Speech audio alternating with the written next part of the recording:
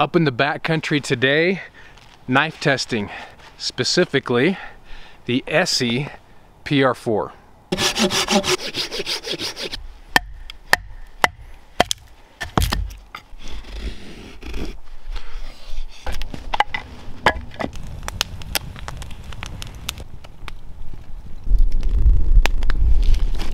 Blade on this is a 1095 carbon steel, and if you're familiar with Esee's 1095, I find it fantastic. It holds an extremely good edge, and more importantly is it sharpens up really well. Now, I haven't confirmed that on this one. I'm gonna have to take that home and sharpen it, put an edge back on it. But with all my other knives, Esee knives that are this size and bigger around this, their 1095 is fantastic. I love how it sharpens up. From the factory, this thing came razor sharp. It could pop hairs right off the arm. Blade length is about 4 inches. Now you do have, it's a black oxide coating. Some might say this is not the prettiest knife out there, but to be quite honest with you, for me, it's got a certain charm to it that I really like. I love the coloration on the handle scales mixed with that black oxide. I really like that. And I've said this before in other knife reviews. I love this, I don't know what you call it, this scalloped version of the handle scales. We'll get to those in a minute and how they function though. So back to the blade. Spine here, 90 degrees. That's specifically meant for your ferro rods and throwing sparks off your ferro rods. The one thing to note about a 90-degree spine, and you can't have it both ways, is that if you do have a nice 90-degree spine, which this is, and you're using this offside hand, when you're putting that thumb on it to do little cuts, you're gonna notice that it's a 90-degree spine. Now, when I'm doing those type of cuts, I'm not bearing down. It's more to these small little cuts when I'm doing certain notches or things like that. And so it's not an issue. For me, it's nice to have that 90 degree so that you can get your nice sparks off your ferro rod. Spear point on this blade is aptly chosen. For what the blade is for, it's a camp knife. That's really its purpose in life. That's what it was built ground up to be. I haven't used a lot of spear points in the past. I've used some. This one, I think just with the overall size of the knife, I really like how it works. When I was doing the notches, I just found that the spear point, because the point comes much further down, is you can really get into those notches and get them cleaned up. Now, you might sacrifice a little belly doing that by not pulling that blade up, or the point up a little bit.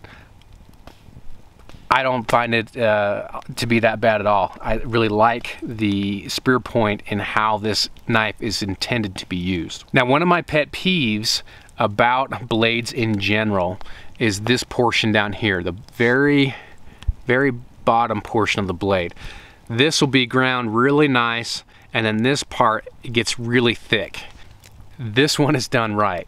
So certain companies do it well, certain companies don't. Esee is one of those that tends to do it well.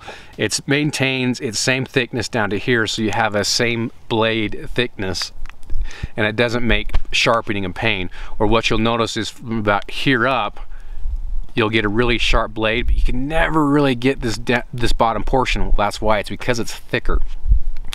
The grind on this, again, it's just so dirty right now, it's hard to tell.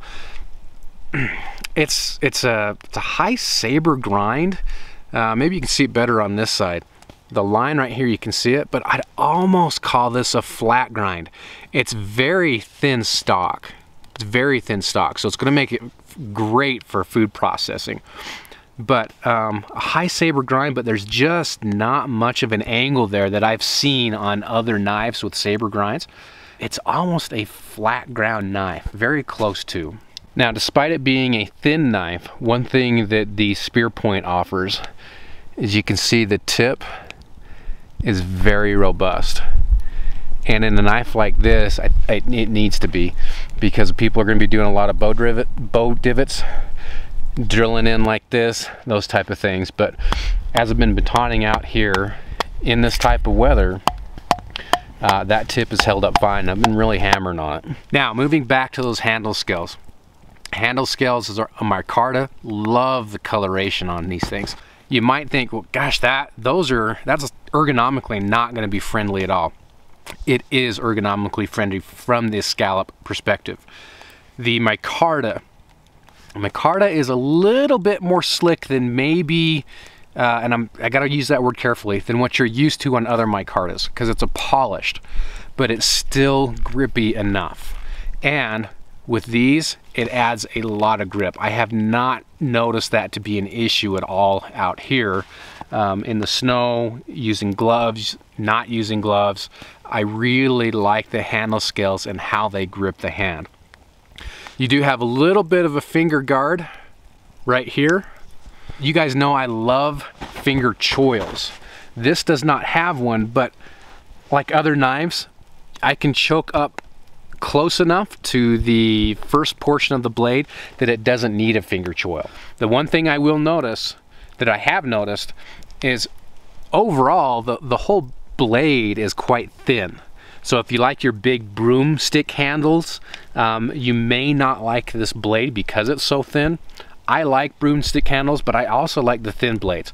They both have strength and weaknesses. You just learn to work with what the blade gives you. The handle scales, the way they're ground with the spine or with the tang all the way around, it's a very, very nice transition. That's one of the things I look for, is kind of that extra quality that companies will put into their blades, is to make sure that these match up. Sometimes they don't, and it's unsightly to me, and it just, I don't know, I don't like it. This one is done very well. Lanyard hole in the back, I wouldn't call it a generous size, but you're certainly going to be able to fit some paracord through there. The overall design and weight of the knife makes it work well in many different type of knife grips. Of course, you've got a standard knife grip.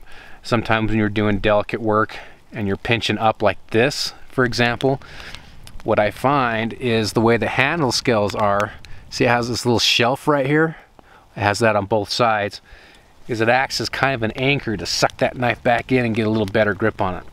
Likewise, gripping up like this, if you need to get into something and you need to get a little bit more control, the blade feels really nice in hand. So where I'm notching out on this piece is right under a knot. So I'm kind of having to bear down a little bit, and I do notice that on the spine of the blade, or the spine of the handle I should say, that it does create a little bit of a hot spot. Nothing to write home about, but enough that it's mentionable. I'm not worried about it. The edge retention, so I've been out here processing a lot of wood. I did some feather sticks. I've been batoning a lot of wood because it's so wet out here. I got to get to the inner dry stuff to help the fire. I made a bunch of notches over here. This little guy right here, it's actually going to be a picture frame when I get home. I'll lash it all together and then I can put a picture in it. But the edge retention, again, if you're familiar with Esee's 1095, is fantastic. I really have been impressed with it, with the many blades that I own from Esee, especially this type of size. That just works wonderfully. There's a look at the sheath. Nice leather sheath, which I actually love. Again, with this type of blade, when it's meant for, I just like the way it looks. Certainly you can get a Kydex made for it, but get a loop design.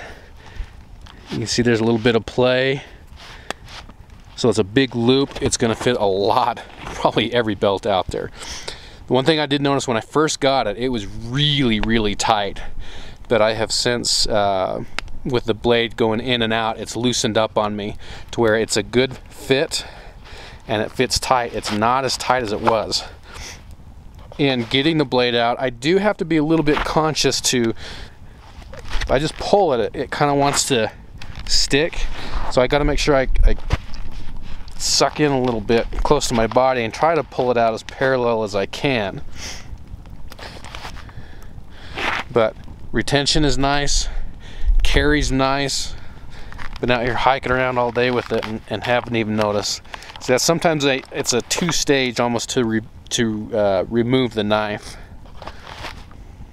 It goes in great. The sheath overall is very well built. It's a very simple design, I think, but it's very classy looking. I love the way this sheath looks. It's well built. Stitches are great. Priced this blade out, and it was about 120 bucks is what it's going to run you, give or take, depending on where you get it. Esee did send this to me for review, and this is just a first impressions. Okay, guys, I'm always very clear with that. A first impressions based on my use out here right now. The one thing about reviewing knives, as long as I have though, is you can pretty much get a really good feel on a first impression, especially on a trip like this where you're just using a ton to process a bunch of wood, cut a bunch of notches, all that kind of good stuff. So I would definitely recommend this blade. I think a fun future video would be a comparison against the Esee 4 and the PR4. That would be an interesting showdown, I think.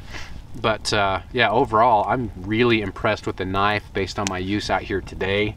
Great edge retention, overall great ergonomics. Did have that one little hot spot up there. Nothing for me to worry about, to be honest with you. And the blade, as far as it looks, has its own charm, at least to me. I love that reddish color with the black blade. So yeah, like this one, guys. Hope you enjoyed that review. Thanks for watching. We'll see you.